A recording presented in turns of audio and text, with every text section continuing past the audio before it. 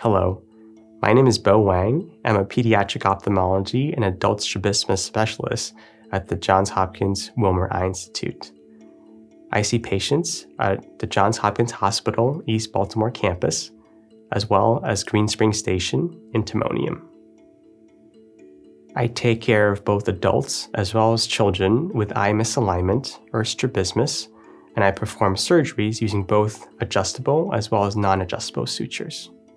In addition, I also take care of children with a wide variety of eye conditions, such as childhood glaucoma, pediatric cataracts, as well as retinopathy of prematurity.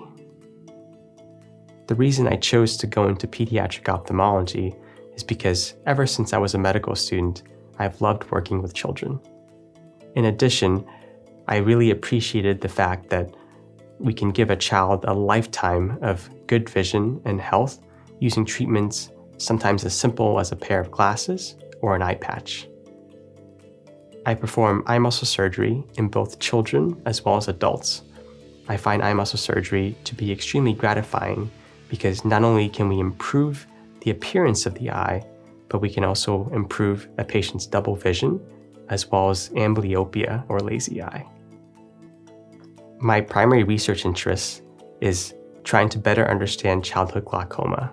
Specifically, I'm using non-invasive imaging to better understand, evaluate, and determine children at risk for childhood glaucoma. My philosophy in care is that I treat every patient as well as family as if they were my own.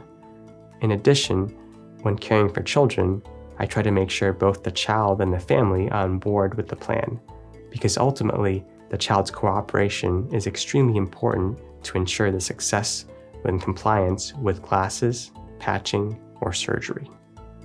As a former resident at the Wilmer Eye Institute, I was excited to come back to rejoin this wonderful collaborative environment where experts in every subspecialty in ophthalmology are willing to come together, especially in difficult cases, to come up with a plan that's best for you. I look forward to seeing you as well as your family in clinic.